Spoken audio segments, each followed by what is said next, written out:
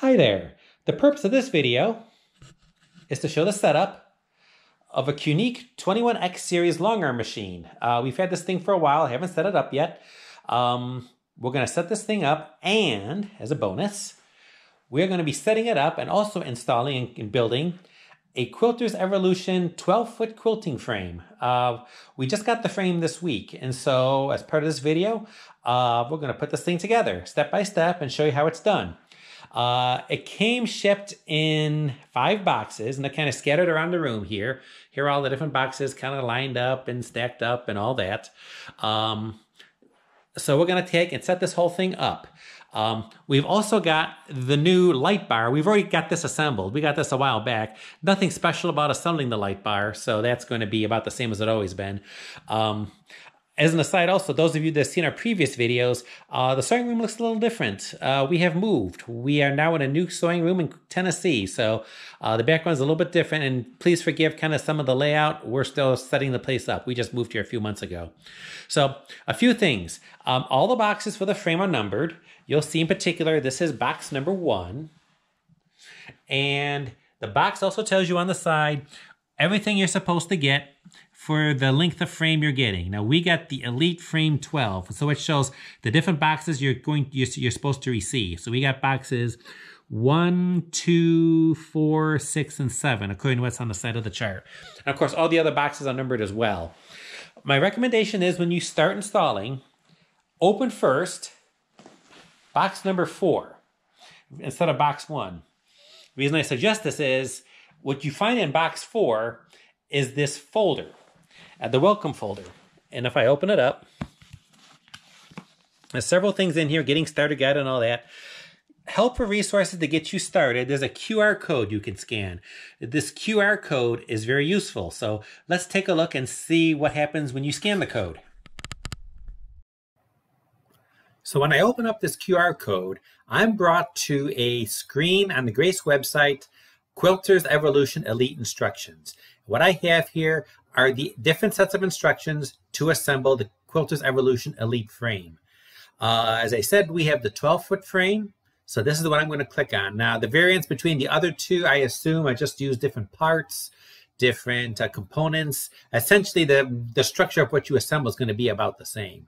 So just to show you what this looks like, I'm going to open up the 12-foot frame assembly and use instructions. Let it open up. And right away, you will see that there is 128 pages, which is why this thing is online and not a book that's tossed into the box. So I'm going to be following these instructions as I set up our 12-foot Quilter's Evolution Elite frame. Let me scroll down a little bit, and there's some basic stuff here. You know, what do you have? What features you got to install? Stuff like that. Does recommend having somebody to help you. I've got Janet by my side in case I need assistance. And then you can call the Grace Company with any questions, which I may or may not do, depending how things go setting this thing up. This is interesting, though, just to kind of help you along a little bit. I'm on page II of the document. We're actually going to be installing more than just the frame. We're going to be installing the frame, a Q21 Elite machine, and a quilt motion, QCT5. So what this page shows is kind of jumping back and forth between the different manuals to get things set up so that you can kind of do everything all in one fell swoop instead of just doing one at a time and then having to take things apart to go from one piece to the next. So you'll see here, it has me start with this manual, the frame manual, following steps part 1, which is essentially put the frame together. Then it's going to have me jump to the quilting machine manual and have me do some things for the quilting machine. And then finally, I'm going to go to the quilt motion manual and do step there. And then I'm going to skip around. Then it goes back to the quilting machine manual, then the quilt motion manual, then the frame manual. And it kind of gives some indication exactly how you're going to follow this from one end to the other. So that's how this is going to work. I will point out that I'm going to follow the frame manual pretty closely because it's a brand new frame. I'm going to follow the quilting machine manual, the Elite 21 manual, pretty closely because it's a brand new machine to us.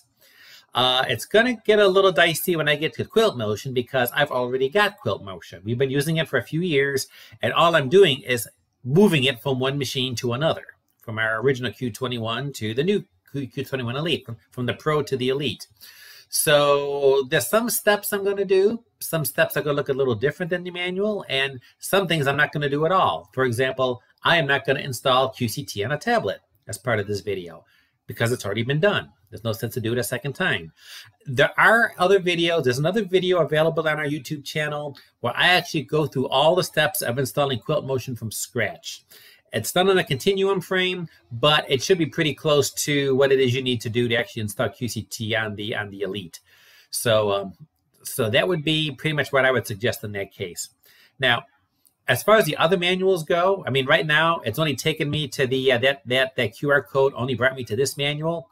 What I'm going to suggest is I'm just going to open up another page. I'm going to go to the Grace website. This is just how I'm going to go about this. So I'll open it up. Okay, then I'm going to click on Resources, and then within that, I'm going to click on Product Instructions. This is where I can find everything else I need. So if I take a look at this page, I've already looked at, from the QR code, it took me to the page for the Quilter's Evolution Elite Frame, and again, I just showed you the 12-foot instructions for the 12-foot frame. If I go to Quilting Machines, I've got a link here for the QUILT 21X Elite. So if I click on that, I can click, I'm going to open up the PDF user manual for the QUILT 21X Elite. And it's going to bring me up another similar document that shows how to install the 21X Elite. So as it has me jump back and forth, I will jump to this manual for the machine.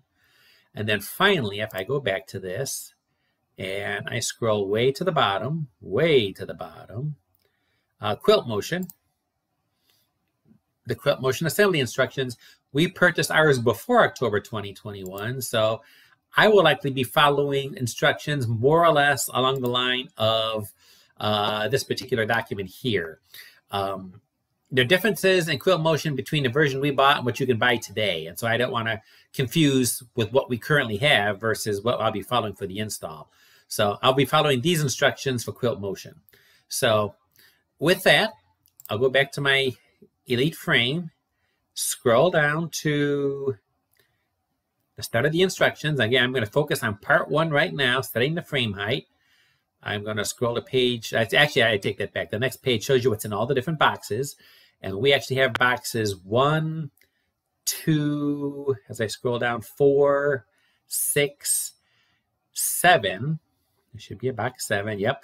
And we've also got another box, as I said, for the idler rail. So that's also going to be listed at that. That'll be as part of this as well. This is just really all I'm going to show is exactly how I'm going to go about it. Hopefully between either the Grace Company or myself, you'll find this useful. So we're going to go to part 1 and begin setting the frame height and continue from here. So let's get started.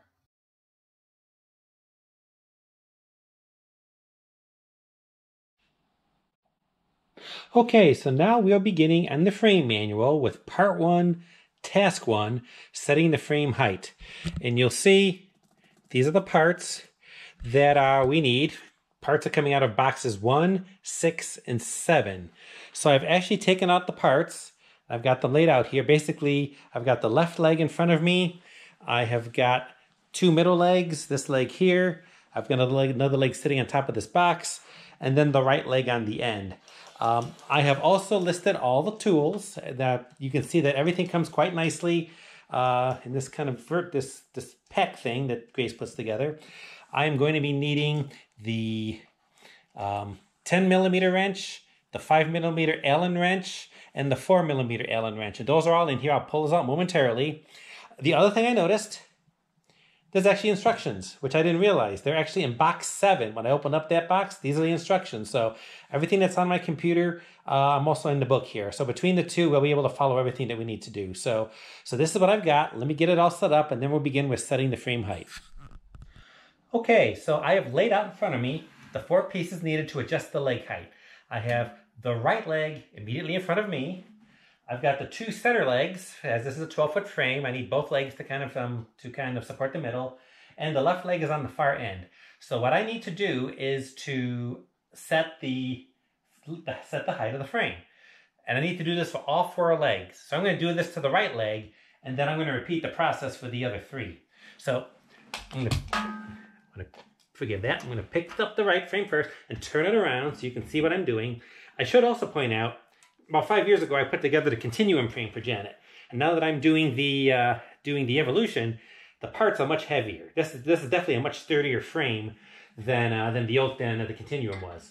So what I need to do for each leg, I need to take my 4mm wrench, which you see here, and for each left and the right, I need to loosen. There's a set screw that kind of sticks out on each end. I need to turn and loosen each one.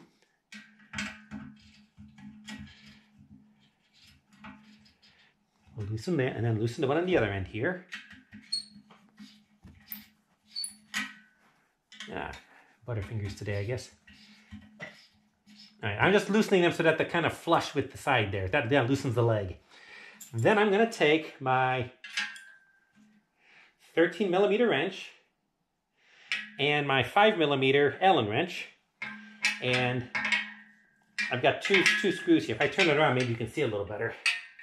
All right, so I'm going to take the 10mm, fasten the nut.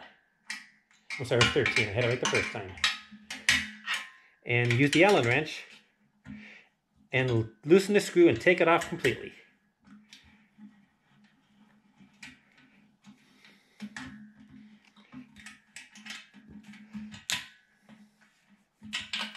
Okay, so taking the screw out. I now need to determine where to set the height of my leg. So you'll see this kind of extends, and there are holes. Make sure you can see that, kind of, sort of. Hang on, let me get the camera angle. All right, you can see the holes that this lines up to. The manual gives a suggestion of what hole to align things in. It has you on page 3, I believe it is, measure your elbow to the ground and come up with a height for that. And then based upon the chart on page 4, it actually tells you what hole to put it in.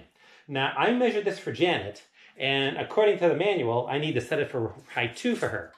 However, I will point out that in the other room, I've still got the continuum frame mostly assembled, so I'm able to compare the height to that frame versus what's here. And we've determined that for her, hole 1 is going to be just fine. So effectively, I did this for nothing, just really to show you.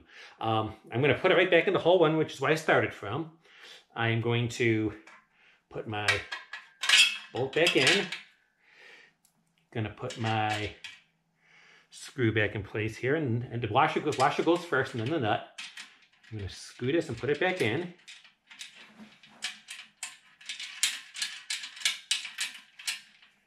And use my 13mm and my 5 Allen wrench and tighten this back down.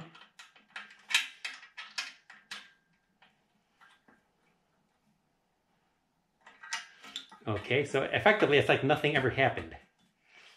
And then of course, when I finish this, let me make sure it's tight. Okay, then I need to go back to my set screw with my 4mm wrench and tighten this back down.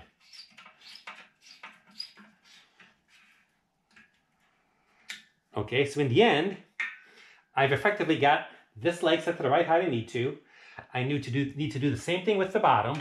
Again, nothing to do. I'm keeping it the way it came. And then I need to repeat this for the other legs, for the left leg and the 2 center support legs. Again, nothing for me to do. Everything's going to be the same. So I've effectively completed task 1 of part 1. So I will stop, prepare for the next section, and then we'll continue with the next step.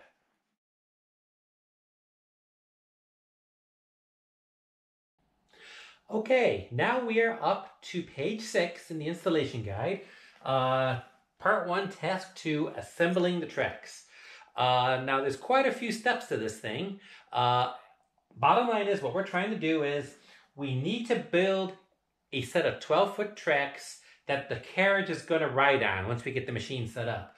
So what we need to do is take the tables. I've already unpacked the tables. They were boxed in boxes, let's see, I think it was, what boxes were they in? Boxes 2, 6, and 7. So I've got 2 5-foots for the main part, and then there's a 2-foot extension in the middle to make my 12-foot. I'm actually going to use these to create the tracks that we're going to need for the device. So first thing is, step one is, again, we're doing the 12-footer. If you're doing a smaller table, this may be a little different. There are tracks already in place in the 5-foot table that came out of box number 2. What we're going to do is take those out completely, and they just slide out. You just see I'm kind of pulling on the end here, and there's 4 of them. Each track has 2, so I'm going to pull 1 and 2, and across the way here 3 and 4.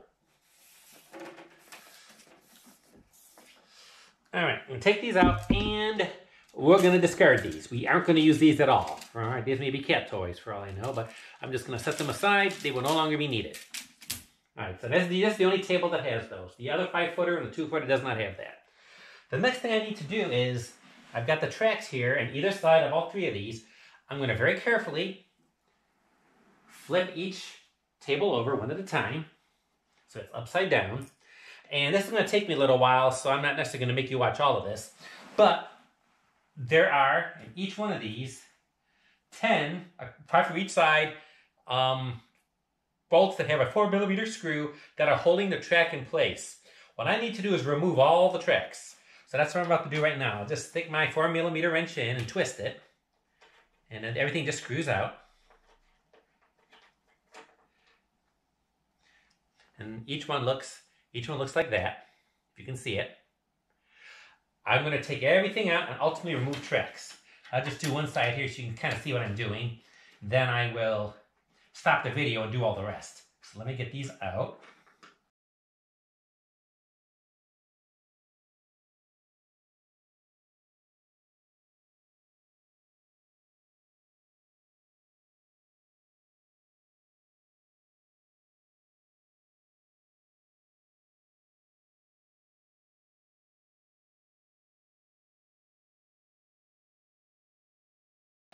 Okay, so now I've got all the tracks disassembled from the table.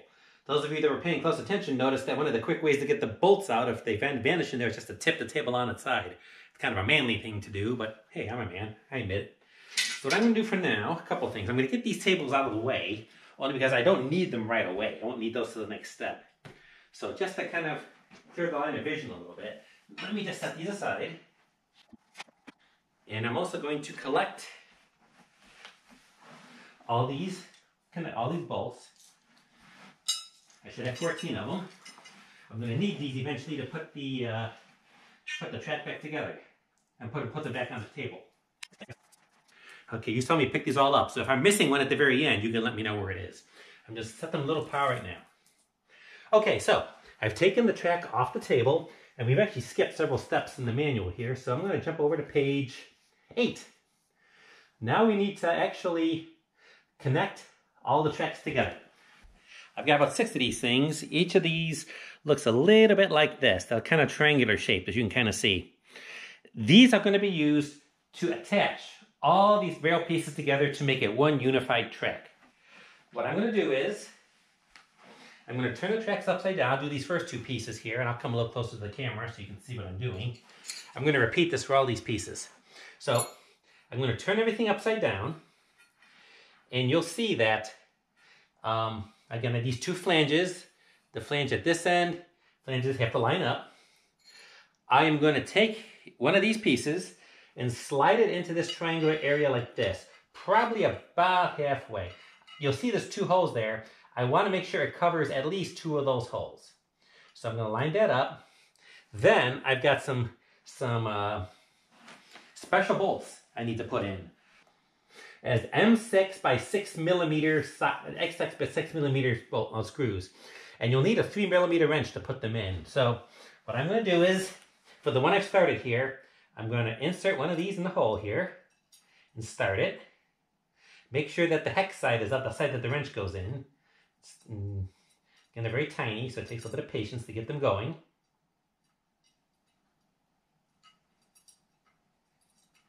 There's one. And here's the other. Okay, so I'm going to take my wrench, tighten them down. You want them fairly snug. what I call, what my wife refers to as girl type. Do the same thing with the other one. So I'm just tightening these things down so that that little bracket stays in place. All right, so now I've got this little piece inserted, fairly snug. Now I'm going to slide it into its counterpart on the other side. Make sure everything lines up perfectly smooth. That's important. And I'm going to do the exact same thing on the other side. And this is a challenge, doing this in carpet.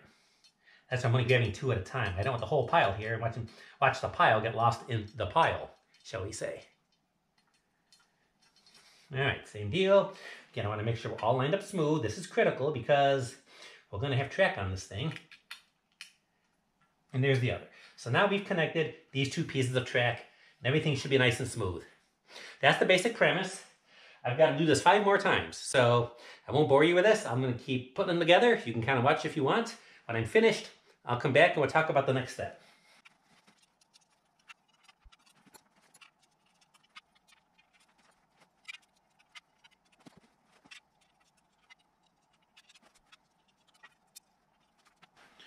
Well, now that was fun, wasn't it? Okay, I've installed everything and turned them over, and now I have 2 12-foot sections of track. Ultimately, again, the carriage is going to roll on these things when I put them back on the trail, on the table. At this point, be very careful how you handle these things. They look like they're sturdy. Again, it's really just 4 pieces of metal kind of fused together. And you get too careless picking these things up, moving them around, they will bend. You don't want that to happen. So I'm going to be very careful with these things going forward. On the plus side, we've actually zipped through quite a few pages in the manual with all this stuff. We are now up to page 15, which I believe is actually the last step for this task. And that is specifically putting in the plastic tracks. This can either be a fun thing to do or a frustrating thing to do, depending on how nicely these things were put together. So you'll probably have a few spools of something that looks like this, a rolled up track. How much of this stuff you have is going to depend upon the size of your frame. And again, we got a 12-footer.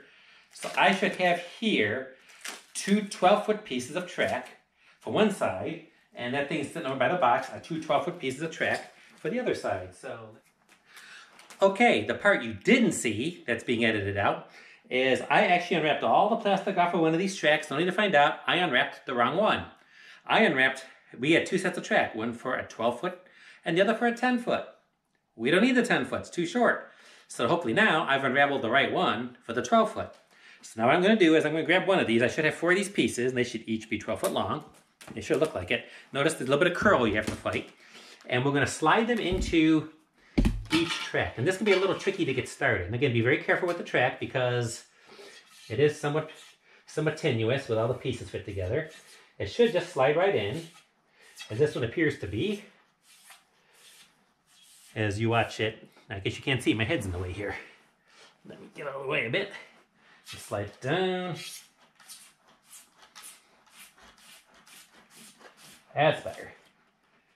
All right. Both ends should be even. And now I've got one of these things slid into one of the tracks.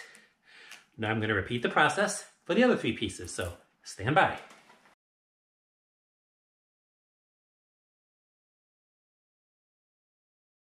We've got the tracks built. I'm going to set them aside now because my next step is going to be installing the table. Once we get the table installed, then we'll put the tracks on. So I'll get set up for that, and then we'll move on to task number 3.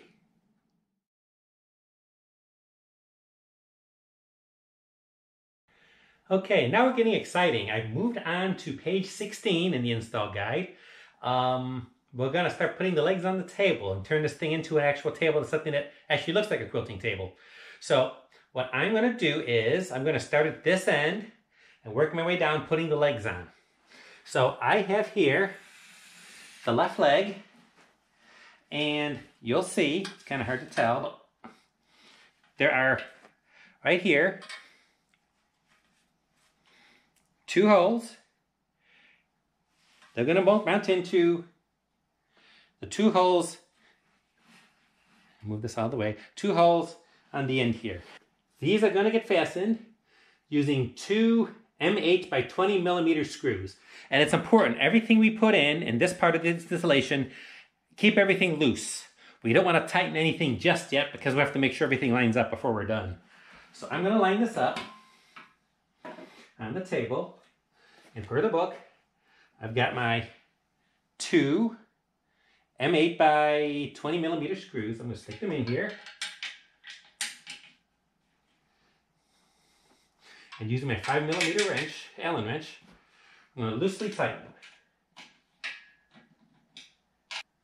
I'm going to loosen that a bit. I've got these a little too tight. Okay, they're both loose.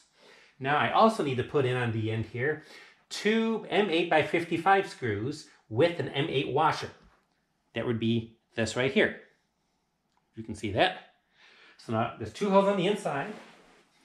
Going to feed the washer like so. Insert it into the hole. And using the same wrench, loosely tighten. And that's kind of an odd phrase. So I got that leg attached. Now I'm going to go down to the other end. Do the exact same thing. Wherever I put it, here it is. With the other leg.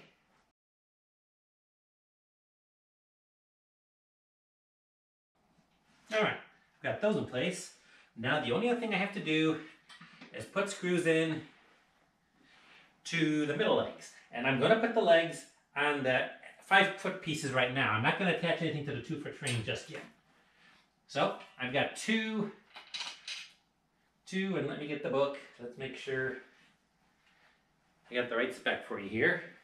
These screws for the middle legs are going to be the M8 by 16 screws with the 5 millimeter wrench.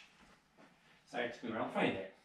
So, same thing, I'm going to put, there are 4 holes on the end of this thing. I'm going to use 2 holes on the inside.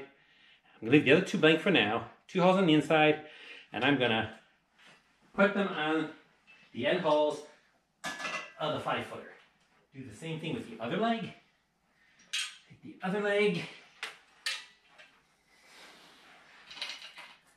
Get that in place. All right. Everything is all nice and loosely installed. Now, we get to flip this puppy over. And again, being manly, I should be able to just take it and lift it up.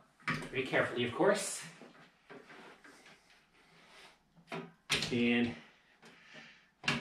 set it right side up. A little wobbly, of course, but again, that's to be expected. I haven't tightened anything down yet. Let me do this with the other one. Very careful. This is, it says, use a friend. I'm just too manly, so.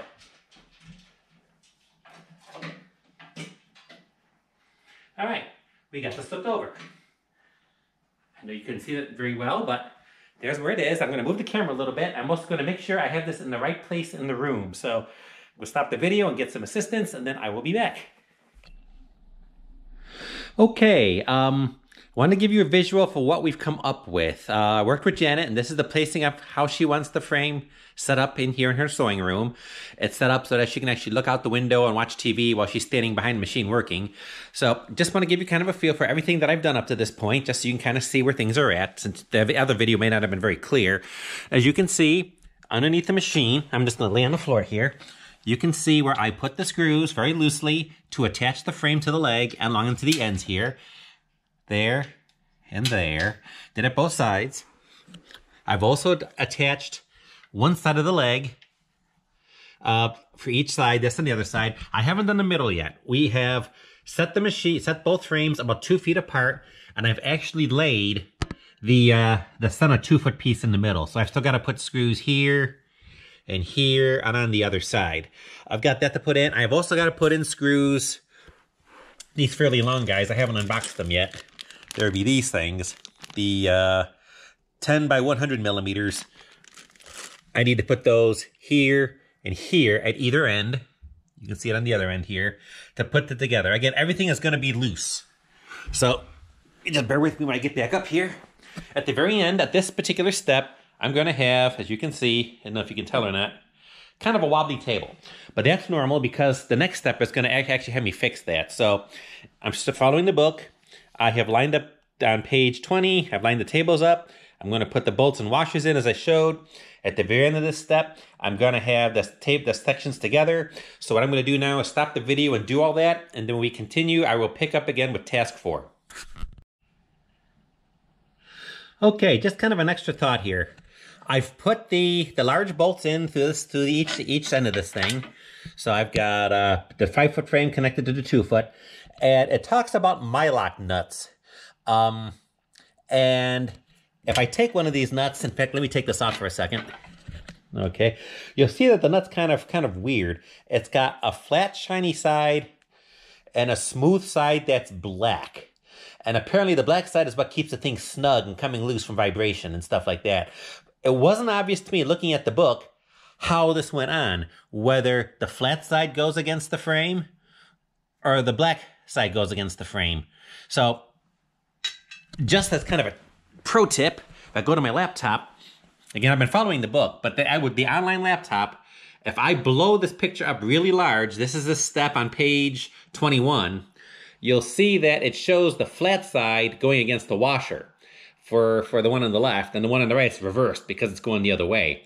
So this is just this is how I figured this one out. So if you have any questions about how that actually goes on, the flat side goes against the frame, and the black side is what sticks out. So hope that helps. Again, I'll be back in a minute for the next step. Okay, one last thing. I've already tightened the first one. What I've determined is that when you're trying to overcome that black part of the thing, it's very, very snug. So you've got to put just a little bit of elbow grease in as you fill these in. I've still got to do the other 3 yet. I haven't actually tightened them yet.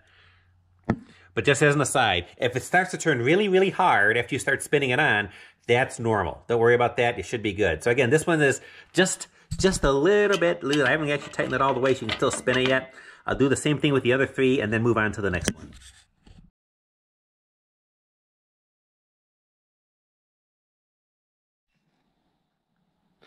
All right, we are now beginning task 4 of part 1, attaching the braces. Not a lot of parts of this one. You've got corner braces, you've got your corner brace A and corner brace B. And they're both mirror images of each other. And because we have the 12-foot table, we've got 4 middle table braces C. So not a lot of parts to this, but there's a lot of work. Because you can see, I've got to install 40 of the M8x16 bolts into this thing. And then every bolt that I've put in up to this point, I'm going to have to tighten. So this one's going to take me a while. So I'm not going to show the whole thing, but I'm going to give kind of a gist about what's going to happen here. Okay, so I have, let's see, we're going to start with the left side corner brace A. So let me walk down to the right, to the left side. Corner brace A, here it is. It's going to mount like this. It's going to kind of fit underneath the side here. And I'm going to put bolt screws in these 2 holes here. And I'm sorry for the camera going upside down, but those 2 holes there as well. So I'm going to mount this corner brace A. B is the mirror image. I'm going to do the exact same thing on the other side. In the middle, here are my middle braces. Same deal. Each one takes 6 bolts. I'm going to line them up, as you see here. And everything's going to be loose at this point. Everything is going to be loose. I'm going to mount 4 of these things, either side of the 2-foot table on both sides. I've got everything all kind of laid out here. And then repeating the same process on the far end here, with the exception that when I put this brace in, on the right front corner, there's another little piece of hardware that's going to go in. I suppose it's optional, but I'm going to follow the instructions. This little guy right here, the frame reference card hook. This is just a hook. It's just a little thing. It's going to go onto one of the screws. And it's meant to hang, forgive me for walking to the other end. The reference guide that came in box 4 when I pulled out the original, in box 1. It's not always box 4, when I pulled out the link to the instructions. So everything's going to be loose. So rather than you watch me do all this, I'm going to take and install everything. Everything's going to be loose. Then I'm going to pick up in a few minutes on page 26. This is where we start tightening things. I'm sorry, back up a bit. On page 25, this is where we start tightening things. And there appears to be a certain sequence that you tighten everything. So I'll pick up with that once we move forward. So I'll be back in a minute. All right, I have installed all the braces. Here I'm at the left side of the table. You can see where I put the 2 screws in nice and loose for the one brace, and the 2 on the other side are connected. That's true for all 4 sides. I've got all the middle braces installed, both sides of the table. You can't see the other side, but then each one's got 6 bolts in it. And if you look at the other side, you can see the other 2. And then at the far end, we have got the end braces also secured, along with the all-important reference guide hook. Make sure we didn't forget that. So we've installed, as part of this step alone, 40 bolts. Now we get to tighten everything. And so the way the manual reads, the first thing I'm going to tighten, and I won't necessarily do all this on camera, but the sequence is I'm going to tighten first the 4 Nylar bolts that are between the two. Get those things nice and snug. That's the first thing it wants me to tighten. Once it does that, I go to either end of the table and tighten the 4 bolts that are at each end of the table, securing the end legs. So essentially, I'm going to tighten all the legs and basically secure the table together. And then once I've done that, I've got approximately 50 some odd other nuts, bolts to go through and tighten. So that's going to take me a little bit as well. Ideally, when I'm done with this, I should have a nice secure table. So I'm going to give it a try. Right now, I am back on the manual on step 7 of page 25, where I'm starting to do the tightening task. And all of that should take me through the end of step 4 on page 26. So I will do that, and then when I finish, if it all goes smoothly, I will move on to task 5.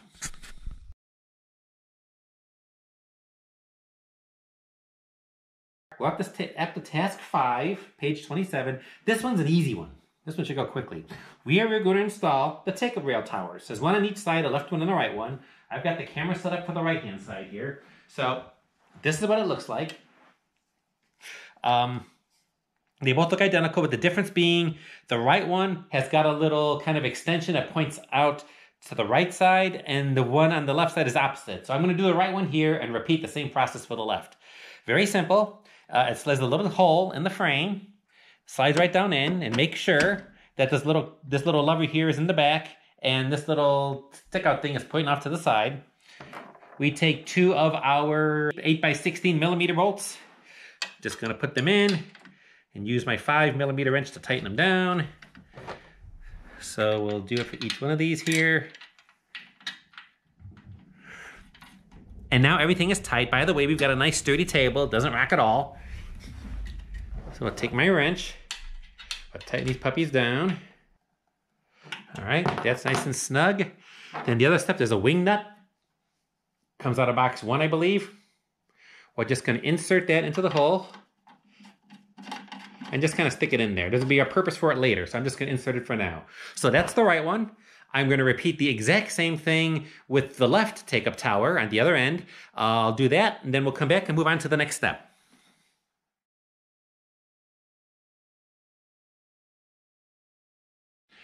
All right, we are now up to page 29, installing the side rail assembly. Similar to the take-up we just did, we have 2 pieces, one for the right, one for the left. Same deal, it's got the little marker for the screw. The one on the right-hand side sticks out to the left, and vice versa. So what I'm going to do is, there are 4 screws that go in place, so it's just going to sit on the top. You notice there's 4 screw holes. I'm just going to line everything up and put my 4 screws in. I'll do this, and then I'm going to repeat the process on the other side. So let me get this started.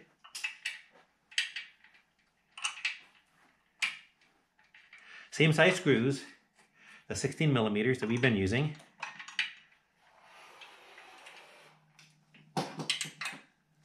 Okay, so I've got this installed and put on. The other thing I have to do, very critical of course, is the installation of the nameplate. So everybody knows that this is a Quilter's Evolution Elite frame. That goes on the side here, 2 screws that put it in, and there's kind of a felt side, so make sure the felt side goes against the frame so it doesn't scratch anything. Okay, so we got the nameplate on. So now we've installed the right take-up rail mount. I'm going to now repeat the process on the left-hand side.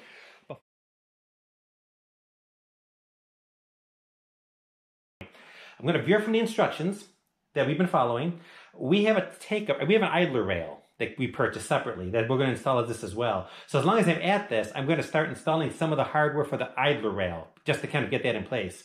So a couple extra things I have to do. The first is, on what I just installed on the previous step, I need to raise this, pull this kind of lift thing, raise it up to its highest possible position, and then lock it back down. I now have this additional part that's ultimately going to be for the where the idler rail is going to go. I'm going to mount it in these two holes on the end here, and I've got a couple more screws for that. So I'm going to put those in right now. Again, I'll repeat this process. I have a similar part for the other side.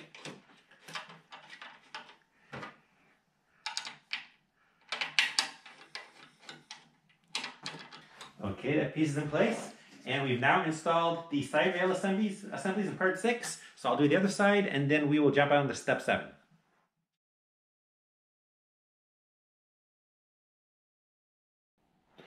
Okay, this is a discussion of the idler rail. We actually have an idler rail purchased with this frame, and I'm going to talk about installing it. Now, I'm shooting this video after the whole frame has been assembled, so this is a little bit out of sequence.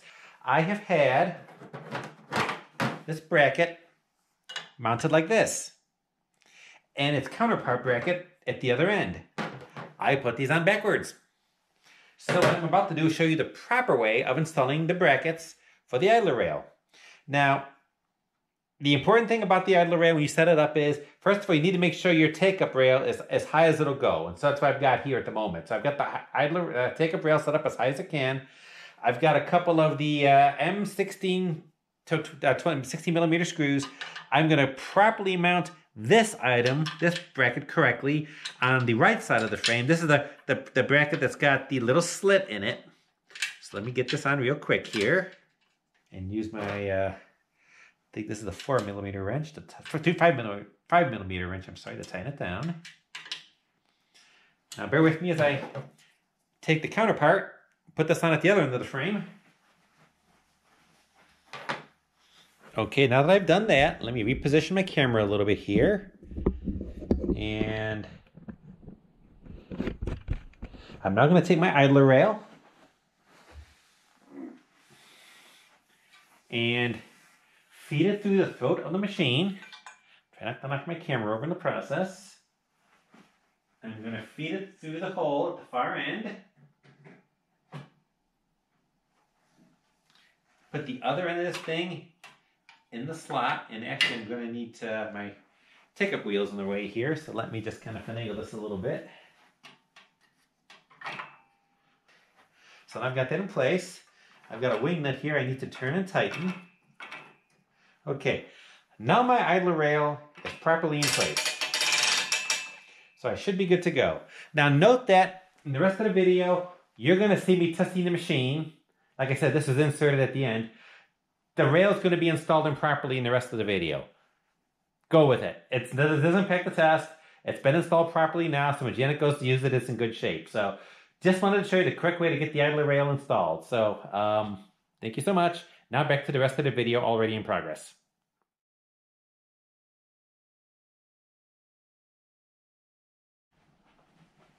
Okay, we have now advanced to page 32. This is a fun one. Task 7, attaching the tracks. This is another one of those calisthenic things where I'm going to be crawling around on the ground and you're probably going to miss most of it.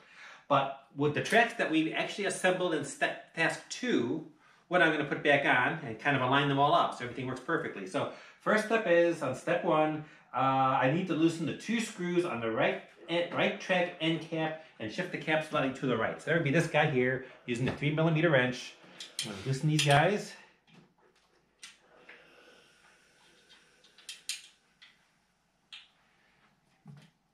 They're apparently fairly snug. That's interesting. It says slide it to the right. It doesn't slide. That's curious. But I've got them loose. So we're going to run with this and see what happens.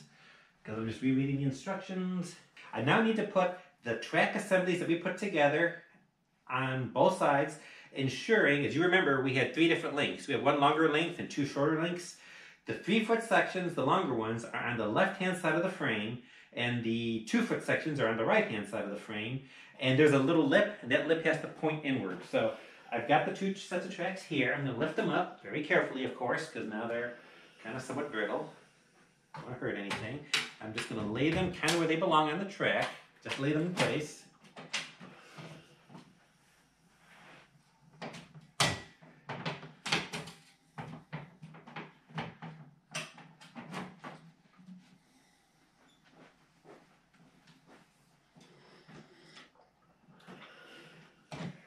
There's one. I'll do the other one.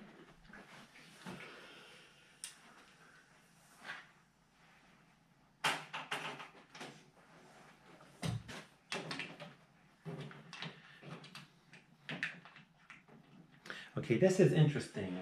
They both fit snugger than I would like them to. What I'm going to do, I'm just going to take this end cap for the moment and remove it completely, just so I can get this to lay flat. I'm not sure what's going on. It's like the track is too long for the table, just by a smidgen. So let me just take this thing off. And two. All right, so they're both off. Okay. All right, so now that's in place. Now my next step that I'm not going to film is all those 24 bolts that I used to disconnect everything. Well, I'm now going to go underneath, put them all back in place, but I'm not going to tighten anything. That's going to be after I do the alignment. So I'm going to stop here, put all those screws in, they're very loose, and then we'll pick back up. Okay, I have very painstakingly put in all 24 bolts, 12 on each side for each track. Everything is loose. I can slide it back and forth. Of course, the lip is inward. I now need to tighten things down. And the initial instructions are to tighten the back track first. And so the instructions are get everything nice and even with the back edge of the frame. Get everything all perfectly lined up with the back edge. All right, and that looks good. Then go ahead, tighten down all the bolts on the back side. Leave the front ones loose. We're not ready to deal with that yet. And I think the issue I had with some of the length of the frame, length of the track, I had just a teeny tiny bit of slack when I initially connected the tracks together. I tightened that up and I was able to get everything to fit inside. So I think I'm going to be okay, but I'll figure that out once we get everything put together. So let me tighten everything down in the back and then I'll return. Okay, so now I have tightened down all the connecting bolts for the rear track. Now we need to align the front track with the rear track, and to do that we need the carriage. So I've got the carriage already unwrapped. I'm going to set it on the track. This wheel's in the dead. There actually is a front and a rear to this. I don't know if you can see on the camera. There's front and there's rear listed, so you know which way is which. Our continuum carriage, if I had that, I never noticed that, so it's kind of interesting. So what I'm going to do now is align the track. So I'm going to start at the far right end and somewhat push down and make sure all the wheels are in alignment. So I'm going to push down and go through the process of aligning so that the front and the rear tracks are aligned perfectly. And I may have to do this a few times. It's like the tracks are too far apart and I can't get the front track to go this way any further. So I may have to bring the back track in this way. So you know, that's what I'm going to try. Ultimately at the end of the day, you want the track to roll smoothly. And you want it to be level. You don't want it to just roll. I mean, this one's actually looking pretty good right now. I can grab it. But I want to make sure that all the wheels are in contact with the track. So what I'm going to do is I'll stop the video here. I am going to do some adjustments on the rear track. I may loosen it, pull it inward a little bit, and do some experimentation. And I'll let you know how I made out in a second. So see you in a bit. Okay. While you were away, I loosened all the bolts on the rear track. Got everything to align. So the rear track isn't quite to the edge. Now it's pulled in just a little bit. But I went and pushed down all the way to the end. Got it all to line up. I have now since tightened everything in the back. Rolled it again, and I'm getting the front to align. And I've assured that all 8 wheels, the 4 in the front and the 4 in the back, are in contact with the track, which is what I want. And I'm also pleased, as I'm kind of playing with this, I've actually got a pretty level frame, at least as far as I know. I can let go of the carriage, and it rolls pretty easy. And it doesn't want to roll on its own. So that tells me that this frame is fairly level, so I'm happy about that. So what I'm going to do, I'm going to complete this step. I haven't tightened those 2 bolts on the end here that we loosened earlier, that I took off. I've since put them back on. Tighten those down, tighten everything across the front. Then I will be done with step 7, and then we're down to the final step for step 8 for installing the track, and that's putting the carriage channel lock on. We'll do that, and then we'll be done with this, and then we can move on to some other piece of this thing to set up. Hold tight.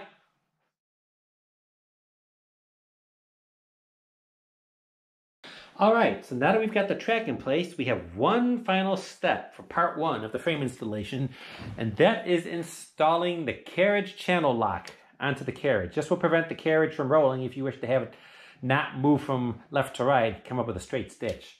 So we have advanced to page 37 in the installation.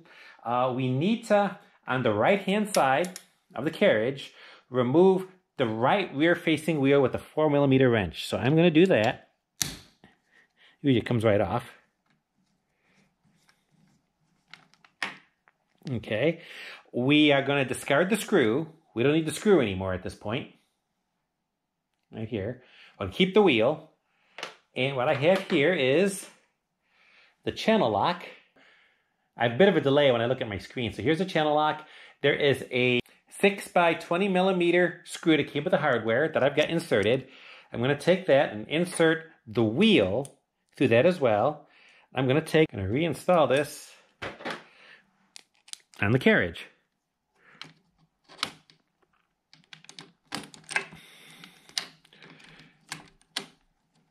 Okay, so that's in place. And what this will do is this will keep the carriage from going from left to right. And there's a bit of an adjustment to this. There's a little screw you can turn there if you need to just get the tension of that right. All right, let's go with it. That works good.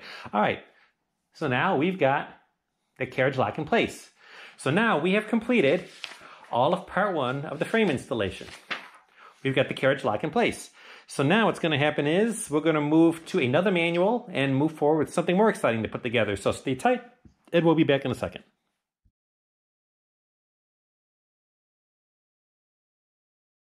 Okay, this is the part I'm getting excited about. Now that we've got most of the frame set up, we're actually going to unbox the QUILT 21X series sewing machine, long arm machine. I'm actually filming this for no other reason than to show how it is packed. This is a box. Grace will tell you, don't throw it out. Keep everything. Keep the packaging, keep all the styrofoam, keep it all. Occasionally, these machines have to get sent back to Grace to get worked on. It has happened before. It's happened to us. It's happened to friends we know that have these things. You want to have the exact shipping box. It makes it so much easier to pack up and send as opposed to coming up with your own stuff and hoping it gets there in one piece. So all that to say, I just want to document exactly how this thing is packed so I know that if I have to pack it up again and we have to ship it back to Salt Lake City, I know how to go about it. So with no further ado, I've already loosened up all the staples. We'll lift the cover off. All right, so we lifted the cover off. Right away, there is a piece of stock cardboard on top. Let me set that inside. We have styrofoam and plastic wrap. That's interesting. It looks like this is taped on, so let me undo the tape at each end.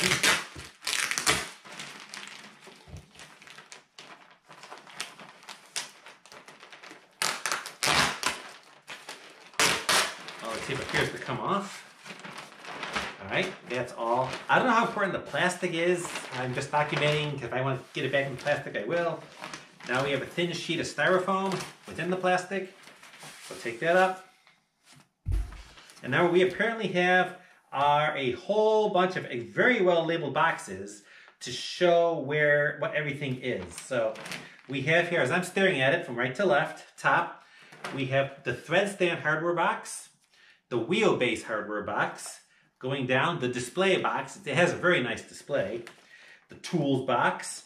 We have the wheels. I've been familiar with the 21 Pro we already have, so I know how to deal with that. We've got the power cord and oil bottle. The encoders. The encoders are what we're going to need for the next step, so we're going to need these pretty quickly. And of course the wheelbase cover box.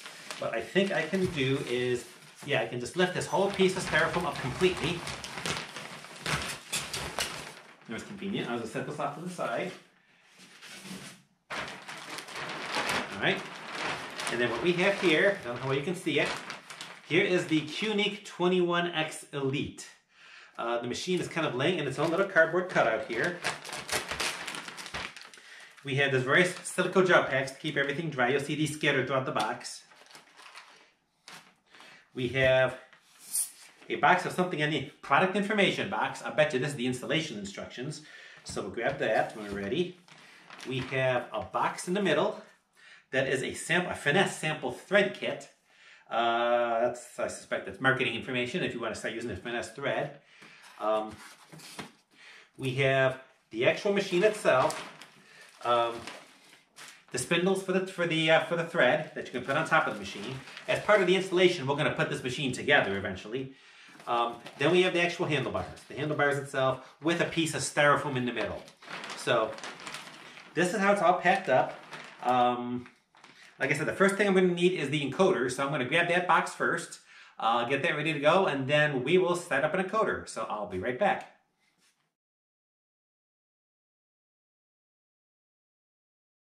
Okay, so now I've uncrated the QUILT machine. I want to start setting up the carriage, and I'd indicated that I was going to do the encoders first. I lied. As I mentioned, I'm going to get a little weird when it comes to QCT, quilt motion, because we're not installing it new. We're actually moving it from another machine. So what's going to be easiest for me, before I put the encoder on, I want to put the motor plate in. The motor plate is the aspect of QCT that actually drives the machine back and forth and from left to right. And what I've got on the floor here is the carriage off of our old continuum. And inside there, I've already got the motor plate installed. What I want to do is just simply move it from the old frame, the old carriage to the new carriage. It's going to be a pretty simple process. And again, I've got a video that shows how to install all this from square one. All essentially I'm going to do is I've got 5 screws that put it in place. I'm just going to take it off of this carriage and put it onto this carriage. I'm going to do that. There's also a bracket that goes on the back. I'm going to do this as well. This is a bracket that holds the power strip that everything is going to plug into. The sewing machine, the motor plate, and the actual Windows tablet that's actually going to be used. Again, just 2 screws.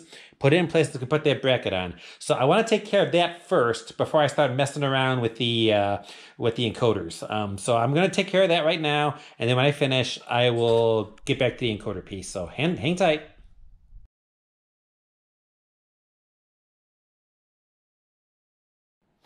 All right, so I have moved the motor plate and the bracket for the extension cord for the power strip to the new carriage. I've now moved to the QUILT 21X Elite Instruction Manual, Part 1, Task 1, page 5, installing the lower encoder. And this is the only task that's required in this particular part. So I need a couple of things. I need my encoder box, and within the encoder box, I need to pull out the lower encoder. And you see there's 2 encoders in the box. The one I actually want is the one with the black spring that's kind of between it and the mount. So that's this one with the little, it's got the little green tag here, I believe is the one I want. Yes, I'm going to pull this out. Okay, and here's my little encoder. I'm also in the tools box. I need, well, now I've already got the 4mm wrench from the frame, so with the brown handle, I've already got that. I'm opening up the box and pulling out 4mm. So if you don't have the one from the frame, you've got another one to actually work with. So here are the 2 wrenches I need and my lower encoder. So what I need to do on the left rear wheel from the bottom of the carriage, I need to take off the inside wheel. And I use the 4mm wrench for that, so hopefully you can see this. I'm going to reach in, take the bolt out, just like it's similar to what I did with the carriage lock, and take the wheel off. Then I'm going to take my encoder, the encoder here. Get my hand out of the way there. I'm going to kind of open up the cord and unwind it so we can get at it. Okay, now if you take a look at this thing, if you're not familiar with it, this thing is going to ride on the track with the wheel along with this other wheel. This encoder is going to control stitch length as the carriage goes from left to right. We're going to do another encoder in the machine eventually that's going to do it from back and forth to ensure we've got consistent stitch length. But what I'm going to do is I'm going to take the wheel I just took off. I don't need the screw anymore, so I'm just going to put the wheel on, and I'm going to put this back in place. Actually, before I do that, there's one other step I have to do. There is a lock nut right there. It's kind of on top of the wheel. I need to loosen that. You can see it there. I just turn this a little bit so it's loose. All right. So that kind of goes back and forth. It kind of plays back and forth. No, it's kind of hard to see with my finger in the way there. How's that? There we go. All right, so now that I've loosened it, now I'm going to take my 4mm and turn it so that the wheel is inward. That little white thing is off to the left. All right, so I've got the wheel in place. The other thing I want to do is this little lock spring. I want to take my 2.5mm wrench, tilt this up, this little spring here at a 90-degree angle, and then I'm going to tighten it back down. So it kind of locks in place.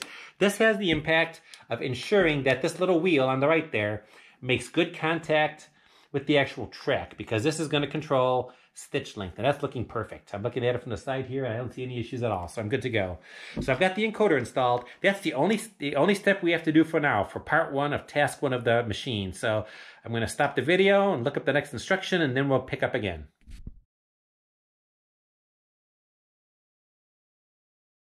All right, so now we're moving back to quilt motion at this point. And like I said, I'm going to play fast and loose with the quilt motion instructions because we're just moving it from another machine. The next step is to actually run the long belt through the motor plate and stretch it from one end of the frame to the other. So that's what I'm going to do here. I've already got the belt threaded. One thing you'll notice if you've done this before, the belt's looking relatively flat and straight because we've had this thing for a long time and it's all stretched out.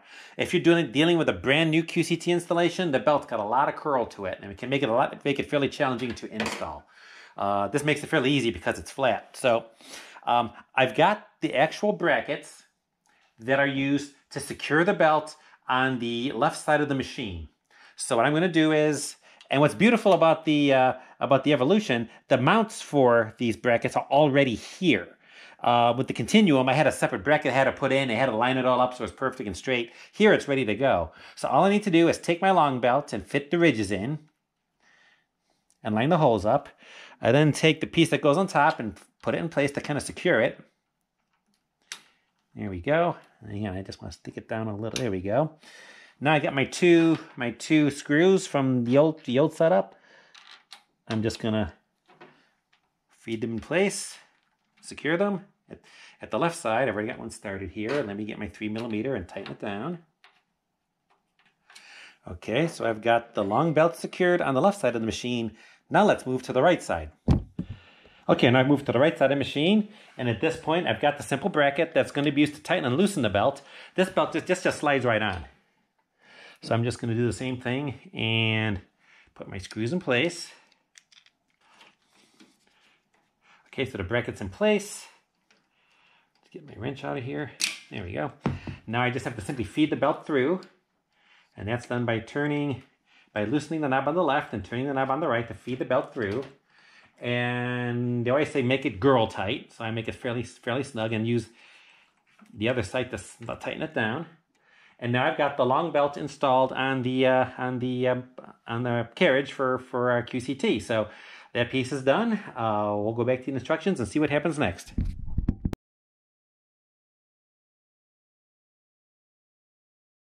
All right, we are now back to working on the machine. We are in part 2 of the out-of-the-box assembly, task 2, installing the wheels. Now, it's kind of clever how they did this. The wheels were actually in the packaging, the top piece of the thing. I took the machine out of the bottom piece, and it actually fits into the styrofoam perfectly.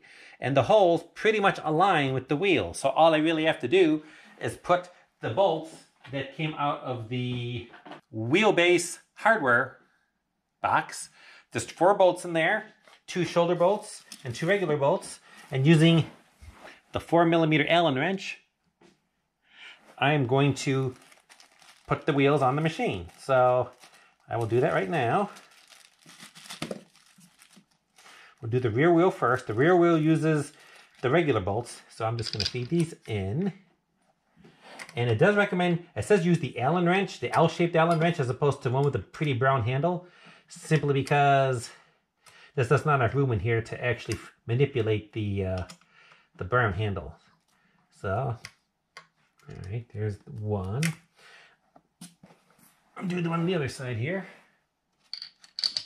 Off camera. Let me just do the other one on the front. And the front bolts are a little different. They're what they call shoulder bolts. They've got a slightly different look. As you see, it has a big shoulder on it. Let's feed that through, and I may have to adjust it a little bit here. There we go. Get it in. That should go in a little quicker. All right, and I got one to do on the other side, so let me get those in. There's one more step I have to do after this before I can put it on the frame. So let me get these bolts in, and then we'll move on to the next step.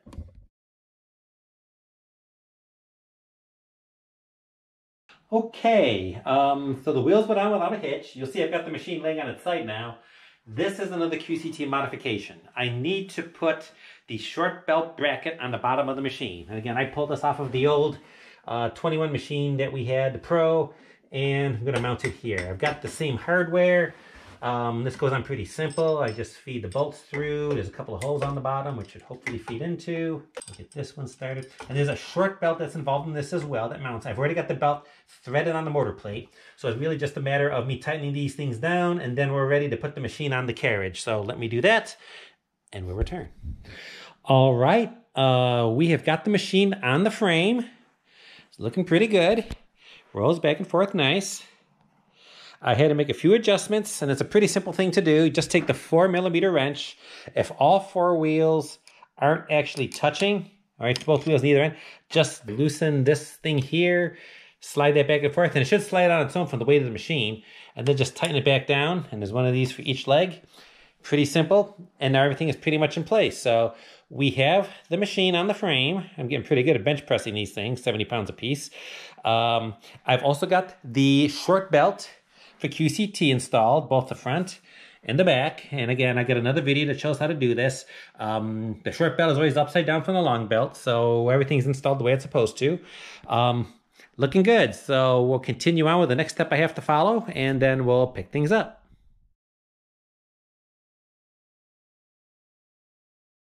All right, we are now back to the frame manual. A relatively simple step for part 2, task 9, installing the machine channel lock. Very similar to what we just did on the carriage. We're going to do the exact same thing on the machine. So we are going to remove the wheel off of the machine, discard the screw, adjustment. That seems to work. I think it's held in place. We'll try that. And again, I may be tweaking this. All right, a little bit more playing around here. And I think we're good. Again, I may have to fuss with it a little bit, but it appears to be functional. And both of these appear to be in good shape. So I'm good to go with the channel lock. Let's move on to the next step.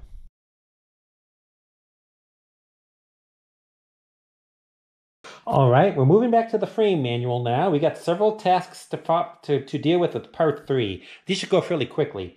The first one is installing the wheel covers. Again, there's a box. Jump over to the other side here that says wheel cover box. And these are the wheel covers. Pretty simple and straightforward. All the hardware is in the box. You just simply put this in place. And note that in this wheel cover, there's one for the left and one for the right. If you put them on the wrong sides, it'll be obvious. Make sure it goes over the ridge. There's a little ridge on either side here. Make sure it goes over that ridge like that. Take the hardware, put them in, and the wheel covers are done. So that's that piece. We'll put those in and then move on to the next step.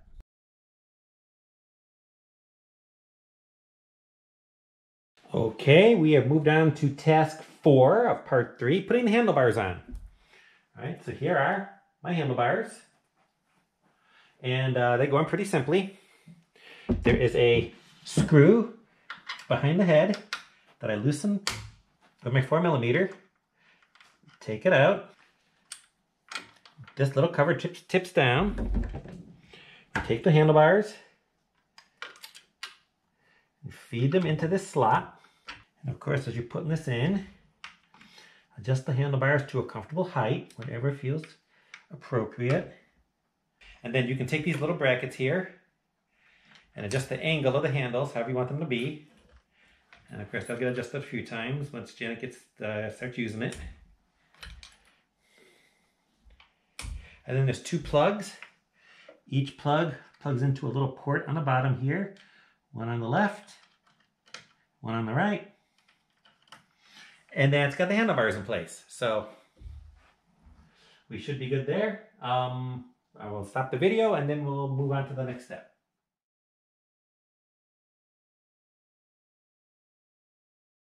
All right, we are now to task 5, installing the display. Here's the display. Again, it's its own little separate box. One thing that kind of faked me out a little bit, this little bracket turns really, really hard. Don't let that throw you off. It does turn. You just have to put a lot of effort to it. So you have to kind of straighten it out. But once you do, it's pretty straightforward. You just kind of mount it. There's 2 mounting holes on the top. Comes with 2 screws. I'll just put them both in here. Use a 3mm wrench to tighten it down. All right, and then there's a little cable that connects this thing to the machine. So the top part of the cable plugs in the top like this. The bottom part plugs in underneath in the back here. And I may have to tip it up to get at it.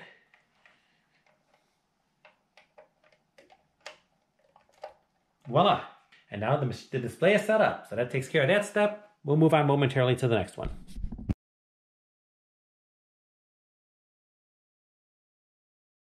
I've only got very little juice left in my battery, but I'm hoping there's enough juice to install the thread stand. Again, this is another simple thing. It bolts on the side of the machine. 2 screws, 4mm wrench. You see there's a couple holes. Let's see if I can do this before my battery runs out. I'll get the first one started. And we'll get its buddy next door started. All right, thread stand's in place. Let's work on the encoder next. Be back in a second.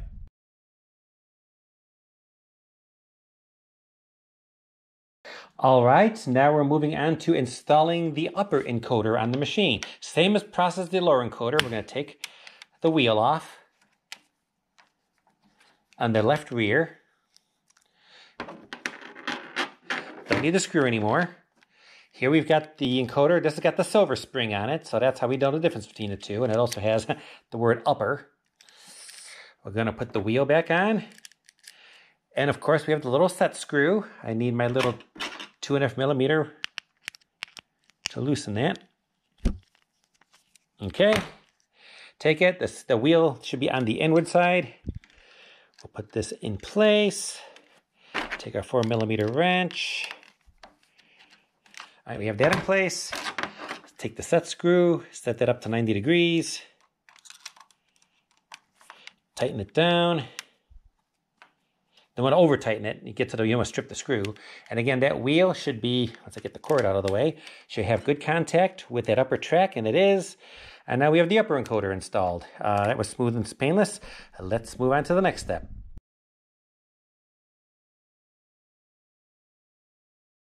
All right, forgive the bizarre camera angle, but the next thing I'm going to install is the Magnifique magnifying glass. It's kind of a neat little thing. I'm looking up at the bottom of the head, and you can see here's the needle shaft here, and here's the bobbin and all that. This little bracket fits in this little rectangular slot, and there's a little screw that fits in place. So I'm going to take this thing using my 3mm Allen wrench. We are going to insert. It's a pretty simple bracket, and that's really all it is on a 20. If you take a look at this, there's a whole bunch of other instructions, but for a 21, it's really just this thing going in. So I'm going to just tighten this down. Okay, so I'll bring the camera back around. Now at this point, you can choose between a 2x, a 3.5x, and a 5x magnification. And it's pretty straightforward. You just take, let's say I've just got I don't even know which one this is. I just take it at random. It fits in there with a magnet and stays in place. So now you can either have it in the way or not. You can look down, and ideally you can see what you need to do to thread your needle. There's that one size. It just pops out if you want another one. I pick a different one here and stick that in. You see I got different magnification. Then I can pull that out and do the third one. I'm being kind of tidy and leaving all the plastic in place till Janet decides which one she wants. So that was a pretty easy install. That's the magnification. So I've got that in place. We'll move on to the next step in just a moment.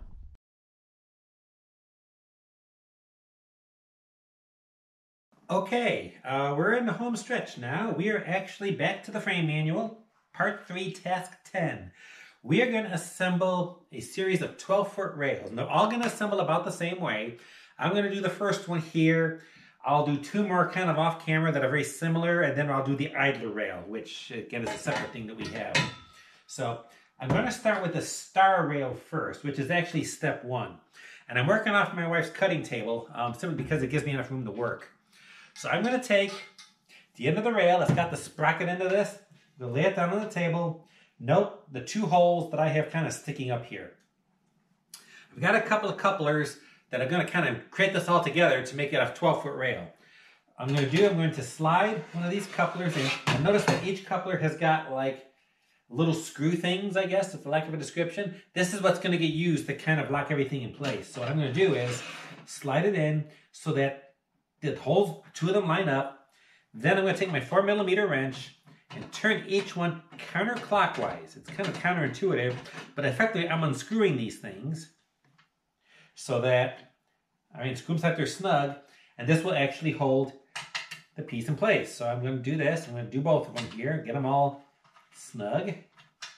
Okay, now that I've done that, I'm going to take my 2-foot rail, same thing, slide it in. If I've done it right, yes, everything lines up perfectly. So I'm going to, again, turn it counterclockwise again. Turn it so it's snug against the top, and same with the other one. That's all done. And I'm going to now take and hopefully not knock my camera over. Turn this, I got 2 more holes in this thing. I'm going to turn it so that the other 2 holes are above on the end here. Take my other coupler, feed that in, line everything up, turn my screws counterclockwise. You have no idea how good it feels to be doing all this stuff standing straight up as opposed to crawling around like on the floor like I did earlier today. I've been at this since 9 o'clock, probably 9:30 this morning, I guess. And now it's about almost 5 in the afternoon. So this is a fairly labor-intensive process. It's not terribly difficult. And of course, part of it is I'm filming it. That kind of slows me down a bit. All right, now finally I'm going to take the last piece and slide that in place eventually. Here we go.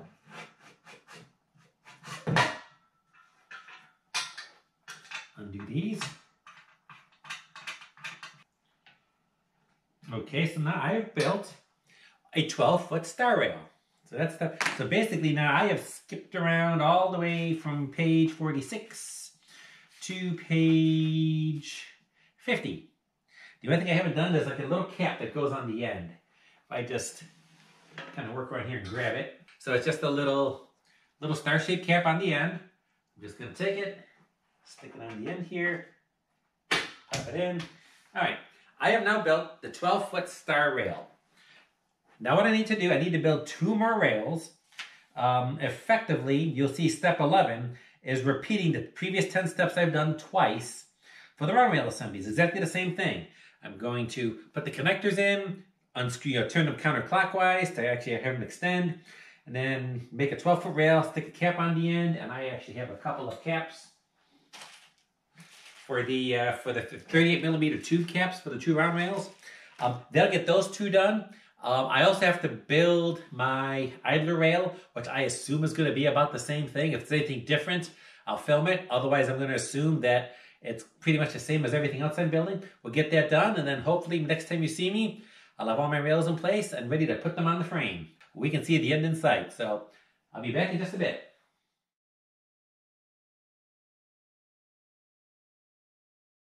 We are in the home stretch. You can see on the floor, I have got 4 rails that I put together. An idler rail, 2 smooth rails, and a star rail. Now we're going to put those suckers in. So let's start with the star rail. So now I am in part 3, task 11, installing the front rails. So I have got a star rail and a round rail. I'm going to put those both in. So let's start with the 12-foot star rail.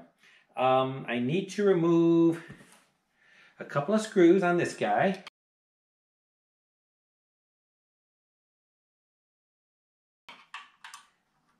The top, let me take these off.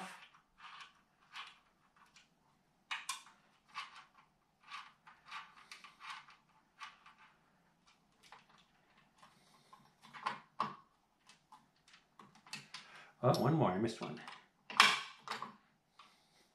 Okay, I'm going to use the Allen wrench to be a little easier to get at. 1, 2, and 3. All right. Taking it off. Set it off to the side. Now, I'm going to grab my star rail, which is conveniently on the outside here. And it is heavy. There we go. So it's going to go on the top. So I'm going to insert the end of this into the left side. And the right one, I'm going to drop into place. Drop it into place on the right side. So I got that all in place. Now, I've done it correctly. We'll very happily put all these screws back in place. To be in place, I can lock it down. And it seems to be functioning quite nicely. So we got the star rail in place. Okay, let's go to the other front rail. This is the quilt top rail. We'll put that in place next. So I am going to, let's see here. I need to remove, there are 2 screws on the bottom I have to remove. So, hey, I've been on the floor all day today. What difference does it make? Let's see here. So here's the bottom. I've already got it undone. I need to undo this screw here. All right, let's come off. I can lift that top off. Let's grab one of our round rails. We'll do what we did with the star rail. Take this one. Same deal. One end goes in the hole in front. We drop the sprocket in there. And after all that, I get to put those screws back in.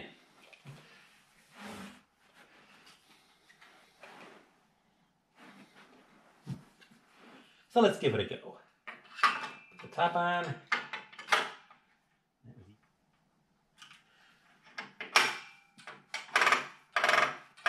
That sounds good. 2 down, 2 to go. Now, because we have the idler rail, we've got to put that thing in as well. So,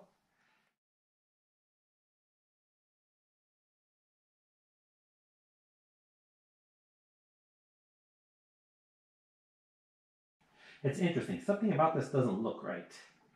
I'm going to have to talk to somebody about this later. The reason I say that is,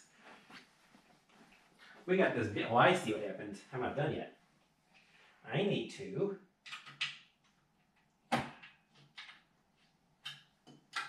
there we go. I got to pull the rail out to accommodate 21-foot stroke machine. I didn't see that in the instructions. I must have missed that detail. As long as I'm in here.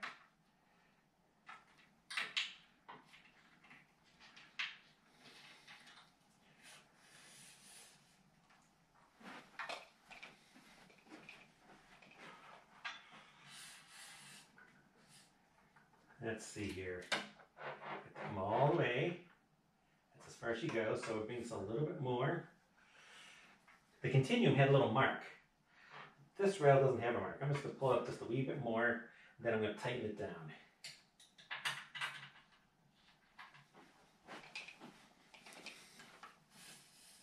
Bring that over. Let's see, to test this, so let's line this up. So, we've got about, I've got a measuring stick next to me here. So this in the frame, it's about 2 3/4 inches. I bring this down to the other end, and I've got an obstacle here I got to clear.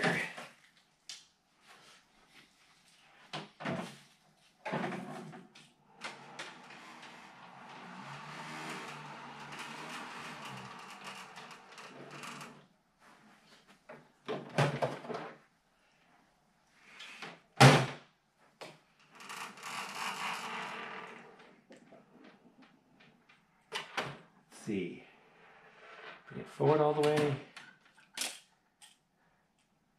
Ooh, that's way off.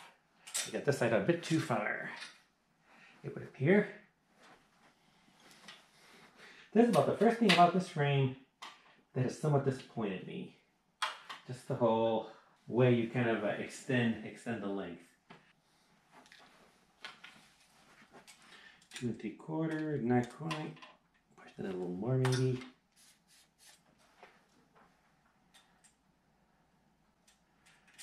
A bit too much. Pull that out. Okay, that's 2 3/4 at this end. Let's take it back down the other way. Oh, 2 3/4 there too. Jenna, we'll probably have to fine tune it a little bit, but that looks pretty good for now. So I'm going to leave it at that. So let me tighten everything down here.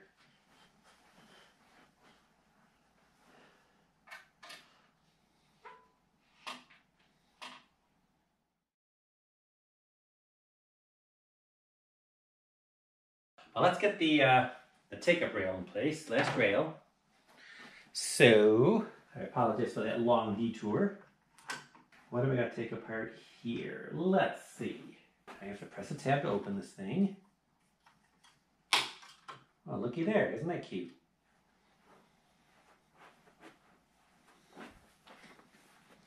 All right, we'll pick this up. Now, another pro tip that I've learned over the years, you notice I've got the machine way down at the far end. This is going to assist me in feeding it to the throat. So that's in. Then we can do that. All right, and that's in place. Okay, I was just reading ahead. I realized I kind of already jumped ahead a step. Step 13 was doing what I just did, getting the front rail to line up. But I'm still finishing up step 12. I've got the take-up rail in place. I just got to put the crank in. So I have my handle and my crank. And I got a couple of bolts, which I haven't quite opened all the way yet. Let me finish that here. Alrighty, so I have my collar, which is in place. Handrail collar, the 10 by 155. This guy, which I haven't opened yet. Alright. Let's get this thing in place. So I just kind of screw it in the end here.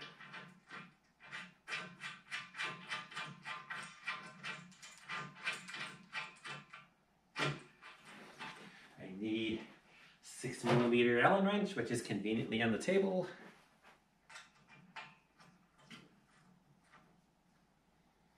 Okay, we put the crank in.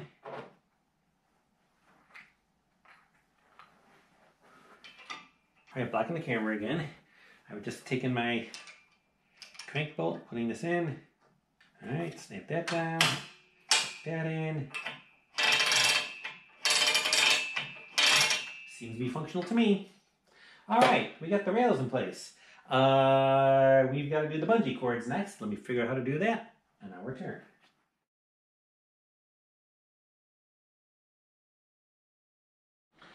All right, the bungee holder step looks to be pretty simple. I've got 4 of these things. They all install exactly the same. Here's one. All you do, there's four of these things, 2 on each side. Just kind of push that in, feed the cord down and release, and it holds the bungee cord in place. I'm just going to pull down a little ways. Again, Janet will set these up the way she wants, but that's pretty simple. I've done 1, I'll do the other 3, and then for the most part, the frame is actually done with just a few little minor things I still have to do yet, so keep watching.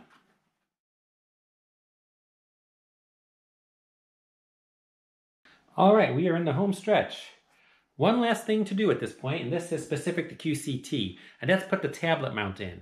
This is the only difference for the QCT we had previously that we need to do for this machine. This machine's got a much larger display than the old one did, and so there's a little mount that goes in here to hold the Windows tablet that controls the QUILT motion software. If we use the one that we had used on the previous machine, it's not going to raise the tablet high enough. This display is going to be in the way, and it's going to be a little awkward. So we have a larger mount that's going to have the tablet be higher up than it currently is. And so this was sent to us separately. So we could have used the old one. It just would have been a little awkward. So now I've taken off the little cap that covers all the holes that kind of sets up where you put this, where you set the tablet. Now I'm going to put these all in place. There's 4 screws. Okay, so the new mount is in place. This is the bracket that holds it here. Fits in place, so I'll just take the wing nut off. Feed it into the into the bracket. And put the wing nut back in place.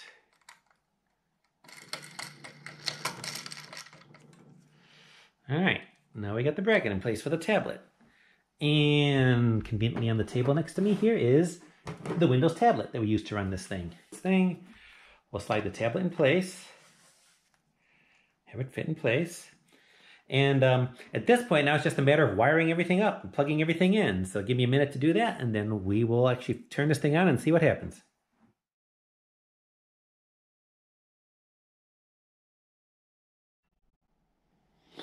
Okay, so we've got everything kind of hooked up here. I've got the power cord in. I have now, again, we have QCT, so we've got multiple things to plug in. If all you have is just your general machine, all you have is a machine to plug into the wall, and that's it. But we've got our QNIQ machine plugged in, the motor plate that's going to drive for quilt motion, and then the Windows tablet that I just put on. So I've got all plugged in. I've got my encoders I need to connect first.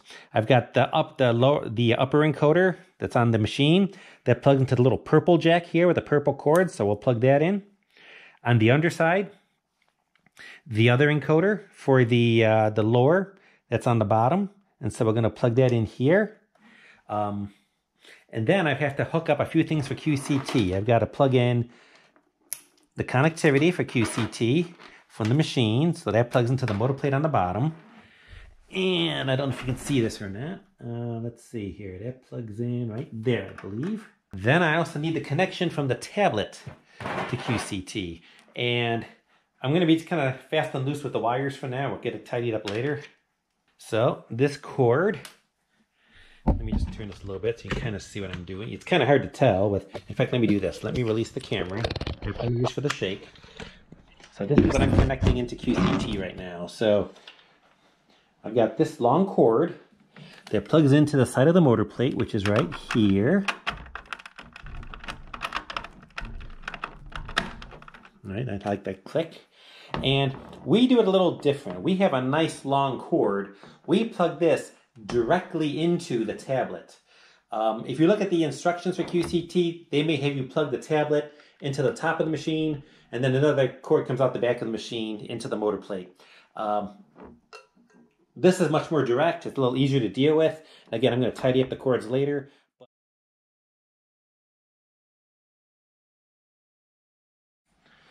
All right, let's see what happens here. My function is to make sure that the machine works and that QCT at least recognizes the machine is there. So let's give this a try. I'm going to walk around the back. Well, be fancy, we'll put the light bar in. Okay, so we're going to turn on the motor plate first. That sounds normal, that sound. Let's turn the machine on.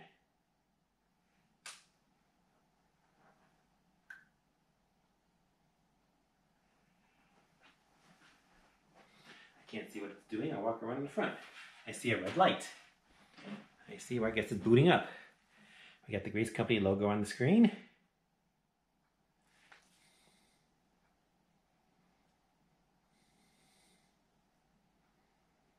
Well, isn't that pretty? Loading.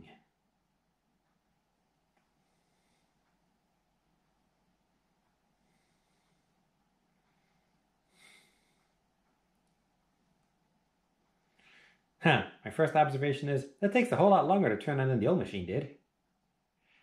Tablet is starting.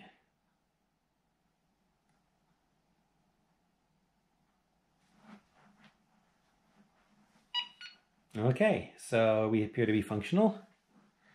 We can move the needle, that's good.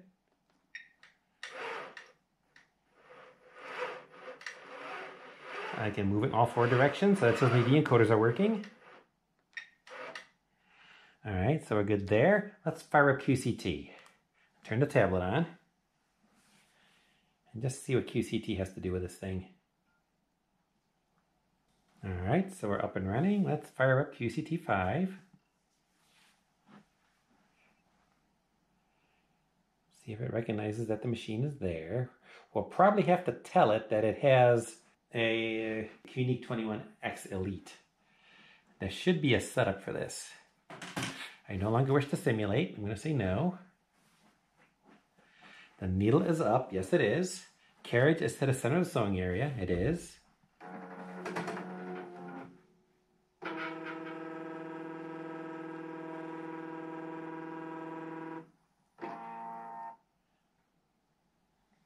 Motor firmware is current. All right, let's go into help. And I think it's settings. Okay. And we want to tell it what machine it is. Here we go to Unique. If I change it, what are my options? It's a Unique 21X Elite. There it is. We'll select that. We'll do OK. And we'll OK there. Just to be safe about it, I'm going to exit out. I'm going to restart it now that we know it's got the 21X on. And the needle is still up and the carriage is in the center.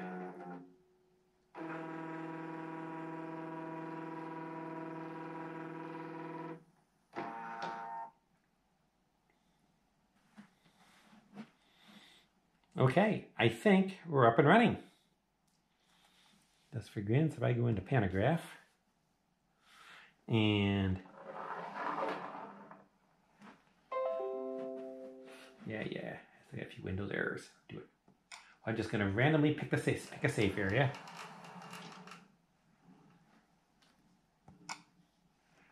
All right, very small safe area. If I select a pattern, I go with the beanie. No, I don't want the beanie. I like the teddy bear. If I can find the teddy bear. I would do the cat ball. Okay, and I don't have bobbin in it, so I'm not too concerned about it. If I were to, I've selected my pattern. I want to place as a single pattern. Yeah, I'll let it clip. Okay. And I do quilt. No, I want to place it first.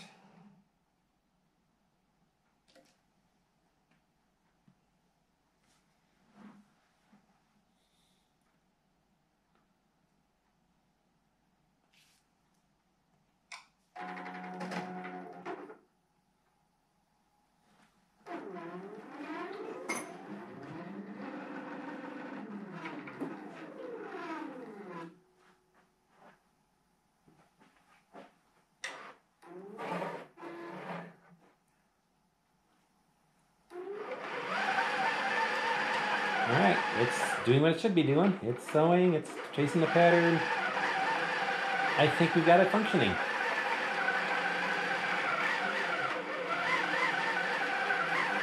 Now obviously Janet's gonna hook this up. She's gonna do test stitches and all that stuff. There still could be issues. And certainly I don't have the cords anywhere close to being tidy, so that'll have to be cleaned up. But functionally, and of course the rail heights have to be adjusted too. There's all kinds of stuff that's gotta be done yet. But we seem to be functioning. You know what, I'm gonna stop it. That idler rail's a little close. I think it's gotta be fixed. So, but anyway, it functions. So I'm just gonna exit out. And we'll get out of there. We'll close this down. Go to home. I don't want to save my design. We'll exit out. And we actually have this silly thing running. So I hope this all made sense to you all. I'm going to spend probably most of the next day editing all the footage I've shot. You'll see a subset of it. But I hope this answers any questions you might have. It's a neat little frame. I like it. And I'm sure Janet's going to enjoy it so much. So thank you all for your time, everyone.